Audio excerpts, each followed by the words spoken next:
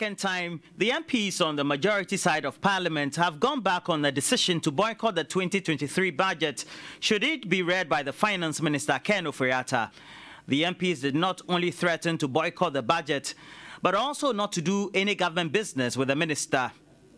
But that has now been stood down following engagement with the leadership of the party and its Council of Elders in the wee hours of November 22, 2022. A joint statement by the General Secretary of the governing MPP, Justin Frimpong-Kodua, and the Majority Chief Whip, Frank Anodompre, said they agreed to refocus and recline to the earlier position requested by the President. The MPs have also been counselled to resort to caucus communication channels.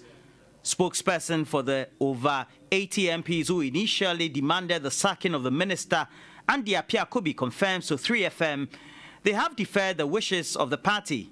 He said, "We have been told not to discriminate against anyone chosen to present the budget, including Ken Ofori-Atta." He continues, "We expect our constituent to understand us. The mother party has spoken. Some MPs have already indicated it is party first and they will show up in their numbers to support the government business on Thursday, November 24, when Ken Ofori-Atta appears before the House." A seen Central Member of Parliament, Kennedy Japong, has also made an intervention calling on his colleague members of Parliament not to bite too hard. He says the planned boycott will not inure to the benefit of Ghanaians. For Gabi Otredako, a leading member of the MPP, the 2023 budget is a make-or-break one and must be supported by all without reservation. Some MPs from the other side of the House, the minority, say they will not be part of a budget presentation by the very minister whose removal they seek with the censure motion. All of us as a House should make it abundantly clear that we are not ready for him to come and present the budget to us. Is he the only man? You have the men. You have the men, you have the men. Where are the men? We should be resolved that if he is going to present the budget, we should all work hard for him and make sure that the signal goes out that we are not prepared. And not only work hard, but the budget will not be passed.